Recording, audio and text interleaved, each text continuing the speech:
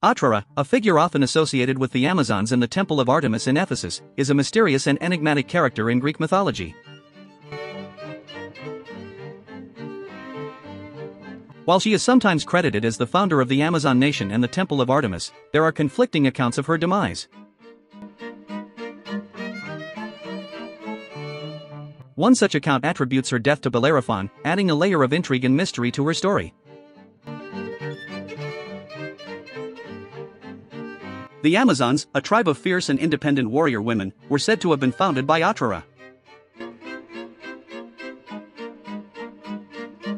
According to some myths, she was the wife of Ares, the god of war, and the mother of Hippolyta and Penthesilea, two prominent Amazon queens. The Temple of Artemis in Ephesus was closely connected to the Amazons, and Otrera was sometimes regarded as its founder. However, despite her esteemed position as a revered figure in Amazonian lore, Otrera's life came to a tragic end.